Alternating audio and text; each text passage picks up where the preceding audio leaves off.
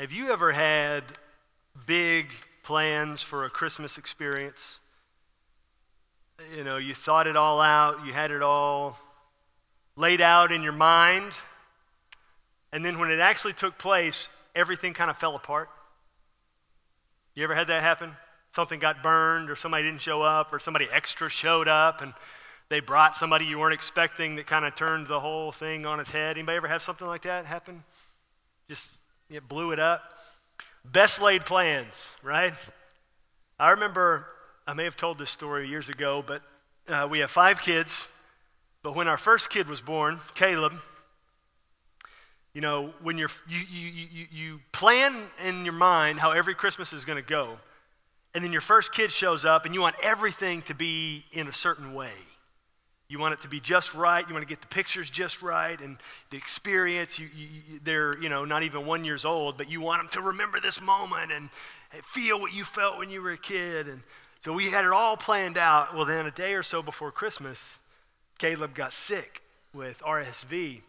And so all the Christmas plans we had of traveling here and showing off the baby, traveling here with the leaves and the deal and dressing him up in the real cute Christmassy clothes and showing him off here and there and passing him off so everybody can see how proud we are. And yeah, all that went out the window because then we couldn't leave the house because we didn't want, he was sick and wasn't doing well. So what ended up happening is traveling to grandparents and other grandparents and other grandparents and seeing family, all that was gone. And so if anybody wanted to see us, they had to come to our house.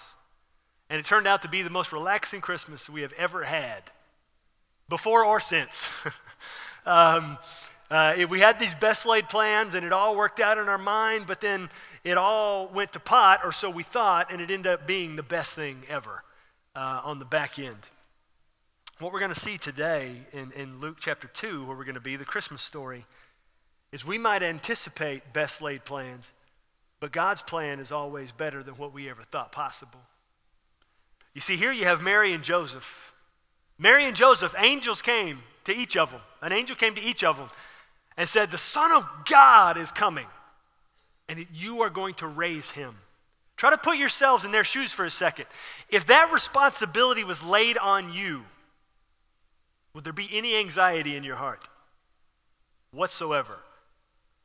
Son of God, right? I mean, the one who's been prophesied since the beginning of the world. I am going to raise the Son of God. I want to get everything right.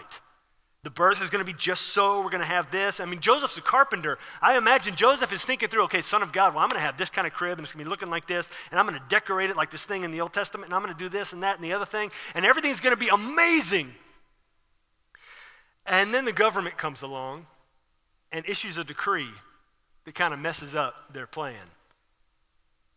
Luke chapter 2, verse 1. In those days, a decree went out from Caesar Augustus that all the world should be registered. This was the first registration when Quirinius was governor of Syria, and all went to be registered, each to his own town. Now this registration, this was a census for taxes. Rome wanted to make sure they got all their tax money. And the way Rome worked back in the first century, they didn't really care how people did the census. They didn't really care even how people collected taxes, as long as they got their money. They said to each little region, you count the people however you want to count the people, as long as you count the highest number possible and collect the highest amount possible and send it to us. Just do that. And so everybody counted people differently. Well, in this particular part of the world, the way they counted people is they said, you have to go back to your ancestral home, where your ancestors are from, and register there, be counted in that city. Well, Joseph, who we saw when the angel came to him, he went ahead and married Mary right away. He was of the line of the great King David, and King David came from the city of Bethlehem. And so Joseph had to go to Bethlehem, taking his pregnant wife, Mary, along with him. And so all the plans they had thought up, maybe they had looked it up, maybe they knew the Son of God was going to be born in Bethlehem. They hadn't quite figured out how to get there and all that process yet. But they had to travel to Bethlehem, and Mary's on the verge of giving birth. All right, so keep all this in mind. And so everything they had already been planning for the birth of the Son of God had to be put on hold for a minute while they traveled to Bethlehem to be registered, not knowing how long it's going to take. not knowing how long the census was going to take. You may think the government takes a long time now. Try to put that in the first century terms, all right? They were going to have to go and be registered and the census taken and the whole process. No idea how long it was going to take. And so they traveled down there from Nazareth down to Bethlehem to sign up for the census. Verse 4. And Joseph also went up from Galilee from the town of Nazareth to Judea to the city of David, which is called Bethlehem, because he was of the house and lineage of David, to be registered with Mary, his betrothed, who was with child. And while they were there, the time came for her to give birth. Now, I love that verse 6. It's obvious that this was written by a man. Has anybody in the room ever given birth? Would you say that is a very subdued way to phrase it? And the time came for her to give birth. I doubt it was that peaceful at all, but that's the way Luke writes it, and Joseph is there, and Mary is there, and they show up in Bethlehem, and it's baby time. And they don't have a place to stay. Look at verse 7. And she gave birth to her firstborn son, and wrapped him in swaddling cloths, and laid him in a manger, because there was no place for them in the inn. Now, we don't know a whole lot about first century inns. We do know a little bit. More often than not, first century inns were almost like B&Bs, like rooms in people's houses that they rented out.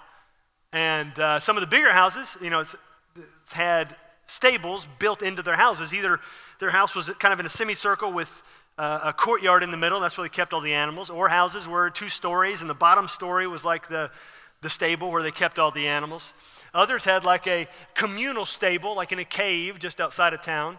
Some people kept animals just in the city square.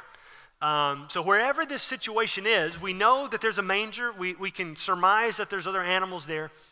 And so all that they had planned about the arrival of the Son of God, now they're giving birth around a bunch of animals. And Joseph, the skilled carpenter, is laying the Son of God in a manger, a roughly hewn feed box built by somebody else, in among animal slobber, unless they were able to clean out the hay. This was not at all what they pictured, not at all how they planned it. They didn't have a place to stay.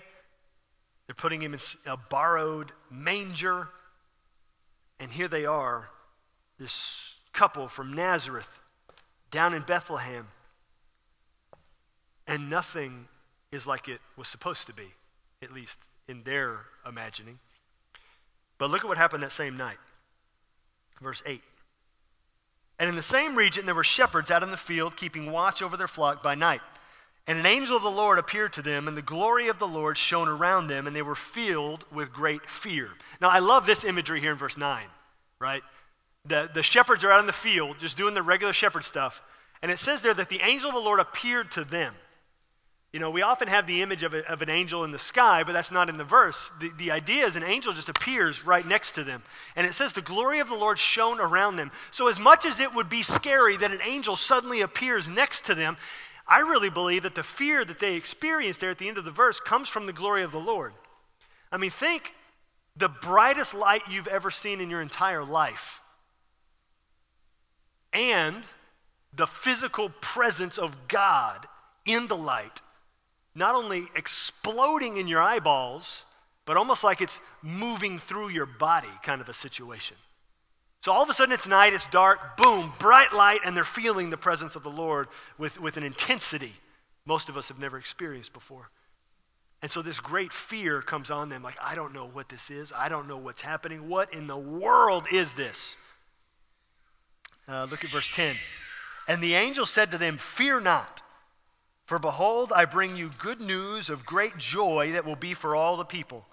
For unto you is born this day in the city of David a Savior, who is Christ the Lord. And this will be a sign for you. You will find a baby wrapped in swaddling cloths and lying in a manger. And suddenly there was with the angel a multitude of the heavenly host, praising God and saying, glory to God in the highest, and on earth peace among those with whom he is pleased. When the angels went away from them into heaven, the shepherds said to one another, let us go over to Bethlehem and see this thing that has happened, which the Lord has made known to us. So they're experiencing all this. The angel appearing, the glory of the Lord. They're experiencing the angel say, don't be afraid. You'll find a baby wrapped in swaddling cloths lying in a manger. There was probably other babies in Bethlehem. Probably other babies wrapped in swaddling cloths. But most likely there's only one baby wrapped in swaddling cloths and lying in a manger. And so the shepherds are contemplating everything they've just experienced and heard, and they say to one another, we got to go see what this deal is. I mean, an angel shows up and appears to us of all people. I mean, shepherds were thought of as a lower class citizen. And here angels show up to them and tell them the Son of God is here. And they say, they're coming to us and they're telling us this, we've got to go and find him. So they leave their sheep and they head into town. Verse 16. And they went with haste and found Mary and Joseph and the baby lying in a manger. And when they saw it, they made known the saying that had been told them concerning this child. So they ran into town, Bethlehem. They searching, maybe they're looking in windows of houses trying to find a baby. They found a baby, no manger, it's not this one. Looking in this house, I found a baby, not in swaddling cloths, so it's not this one. And they finally find the right one. They run up in there. And they explain to Mary and Joseph everything that they experienced. They just saw with the angel. And Mary and Joseph said, yeah, we know those angels. They will come to you and they will surprise you. And the shepherds hang out there for a little bit. Verse 18. But it would appear that Mary and Joseph weren't the only ones listening. And all who heard it wondered at what the shepherds told them. So the idea of that verse is that there were some other people there listening in to the conversation. Whether they were also staying in the stable area because there was no other room, maybe they were just walking the street, and they saw these shepherds running through town and they wanted to see what was going on. Maybe people were helping Mary have the baby. We don't really know, but we do know there were other people there. All who heard it wondered at what the shepherds told them. Verse 19. But Mary treasured up all these things, pondering them in her heart. Now we believe that verse is there because Luke, who wrote this account, got this information from Mary. That he was interviewing her later on in life. And Luke is making a note. Mary remembered all of this. That's why I have this information. Verse 20. And the shepherds returned, glorifying and praising God for all they had heard and seen, as it had been told them. So quite an experience the shepherds had just had this Christmas night. Nearly 2,000 years ago. But I want you to jump back up to verse 16. How they found the baby, right? The baby was lying in a what? A manger. A manger. The very thing that may have been a disappointment to Mary and Joseph. Having to place the Son of God in a manger. It would seem that that very thing that may have been a disappointment was a part of the plan the whole time. The thing that may have been a disappointment was the thing that God used to reveal the Son of God to the first people he told about it, these shepherds. The thing that may have been a disappointment was the recognizing element to the whole thing. Yeah, babies were in Bethlehem, no doubt. Yeah, babies were wrapped in swaddling cloths, for sure. But I guarantee you, he was the only one in a manger. And that is what made him recognizable to these shepherds, was the manger part of it. They showed up and he was in a manger. Sometimes what feels like a disappointing part of our own personal stories may actually be purposefully planned by God to be a powerful chapter in what God is doing in our story. What was undoubtedly a disappointment to them, the manger, placing the Son of God in a manger, it showed the shepherds Jesus. Jesus was revealed to the world by a disappointment in the life of Mary and Joseph. That source of disappointment was used by God as a proof for who Jesus was. It proved to the shepherds that's who Jesus was. But let me ask you this question. If in fact Mary and Joseph were in the moment, maybe they were overwhelmed with the presence of Jesus after he arrived. Undoubtedly they were. But however you shake it out, the situation did not turn out like what they would have anticipated. But what if Mary and Joseph there in the stable area had been consumed with being focused on that disappointment. Have you ever had disappointment just overwhelm your mind and you can't think about anything else? Disappointment in life, disappointment with the situation, disappointment in a person, disappointment with how stuff just played out. And it just kept rolling around in your head. You just thought about it when you went to bed. You thought about it when you got up. You thought about it throughout the day. And you just can't get it out of your mind. What if Mary and Joseph, they're sitting in that area, just continued to see the negative? That sheep that's bleeding, that's just irritating the fire out of me. I cannot believe, Joseph, you did not get a room in the inn. I cannot believe that we got to put the Son of God in a manger for Pete's sake. What if they were consumed with that when the shepherds showed up? And that's all they're doing is bickering and fighting and irritated at the circumstance. You think the shepherds are going to walk into that and worship and praise? No. But they weren't focused on that. Even though sometimes that tends to be how we think. Or maybe not you. Maybe you're all holy. And that's sometimes the way I think. Isn't it better, though, to focus on who was with them? Even though the things weren't as they envisioned. Even though the things weren't as they had planned. They were focused on Jesus and just the actual experience that the Son of God was here. You know, we may find ourselves at times in our lives disappointed. Even at Christmas time right now, you may find yourself disappointed right now that this is not playing out like what you thought. Back in June, maybe a year ago, you thought this year would be different. And it's not quite how you anticipated it. We may find ourselves even in the middle of the destruction of the best laid plans. We can ask ourselves then, how did this happen? Why did this happen? Why did they do that? Why did they say that? How did it come to this? If only this one thing had gone right. If only this one thing had been said. If only this one thing had not been said. If only this one thing had not taken place the way it did. But maybe when those disappointing circumstances arise, maybe a better question would be, I can't wait to see what Jesus does with this. I can't wait to see what Jesus does with this. Because I know in Romans 8, all things work together for the good of those who love God and are called according to his purpose. However that may be, that may not be till eternity, I don't know yet, but I know that promise is in the Scripture, and so I can't wait to see what God does with this one. I mean, this one's just garbage. I can't wait to see how he's going to make, a miracle out of this mess. This is going to be something incredible. I just can't wait to see it. I mean, Mary and Joseph putting the Son of God in a manger, of all things, was the thing that the angel told the shepherds. He's in a manger. That's how you're going to know who he is. Maybe the thing that is such a disappointment in your life, maybe the thing that's such a disappointment right now is the very thing God's going to use as a tent pole for something in the future. To call back on and say, look what I did with that. Look what I did with that. You see, here's the deal. I've been, since the Lord gave me this sentence, I've been quoting it to myself all week long.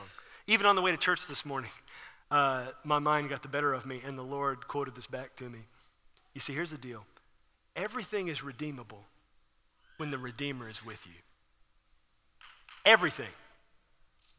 Everything is redeemable when the Redeemer is with you. The situation, the circumstance, the relationship, the frustration, it's redeemable when the Redeemer is with you. And you know what that word redeem means? And we throw that around in church all the time. Redeemed, redeemed. Redeemed by the Lord, say so. Redeemed. The basic idea in the original language is to purchase from something bad for something great. To purchase from something bad, like slavery or death, and purchase it for something great, like freedom and life. That's the idea of redeemed. To be purchased from something bad for something great.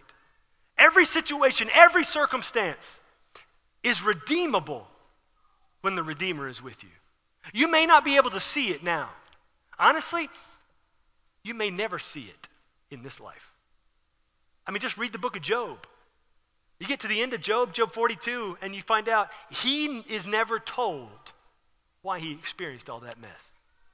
Not once is he told that we know of. But how is his story redeemed? I mean, he says it. How is his story redeemed?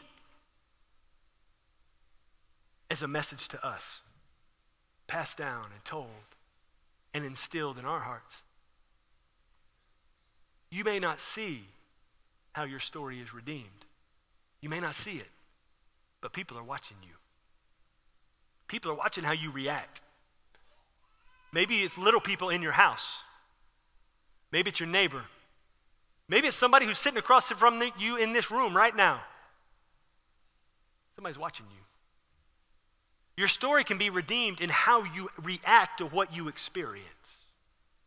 Because a believer is supposed to react differently from anybody else. Because a believer has Jesus. A believer has the Redeemer. Everything can be redeemed when the Redeemer is with you. And so you have to ask yourself then, what has been your disappointment lately? Who has been a disappointment lately? Or maybe, have you ever felt like a disappointment? Maybe somebody has spoken those words to you, and it cut you deep. And you feel it every time they look at you with those eyes, like, ah. And you can't shake it. But the thing is, everything can be redeemed. Everything. You're not beyond redemption. You're not. Wherever you find yourself, whatever decision you made yesterday, 2 weeks ago, 2 years ago, you're not beyond redemption. You're still here. He still has a purpose for you this Christmas. To be redeemed, to spread his redemption. And so the question then is, I can't wait to see what Jesus does with this. How can Jesus redeem your situation? Just have faith that he will. And see what he does. Maybe today you need to be redeemed. Maybe you've never believed in Jesus before. You've known about Christmas. You watch Charlie Brown. You see Linus say his deal at the end. And even now, I mean, I read that passage and that's how I hear it. I hear it in Linus's voice. But you've never actually believed. Well, then today's your opportunity to believe in Jesus. That Jesus is God's Son. That he came to this earth and he died so all your sins would be forgiven. And then he rose from the dead so you can live after you die. And that's it. You believe in that, you gain access to heaven. Jesus tells us in John 17:3 that in that moment you believe, you get eternal life. Eternal life doesn't start when you die, it starts when you believe. And so if you have a belief in Jesus, you have eternal life, and life is different. Different for you. And so will you believe today? Whether you're in the room or you're watching online, believe in Jesus here and now and experience this Christmas like it has never been before in your life. Here is your moment. Believe in Jesus. And so as we sing these carols in just a few minutes, if you believe in Jesus, you'll be singing them with a different meaning behind them. But for all of us, whatever your circumstance or situation may be, what is it that you have in your life right now that needs to be redeemed? Maybe you need to walk into a family conversation tonight or tomorrow with a different spirit,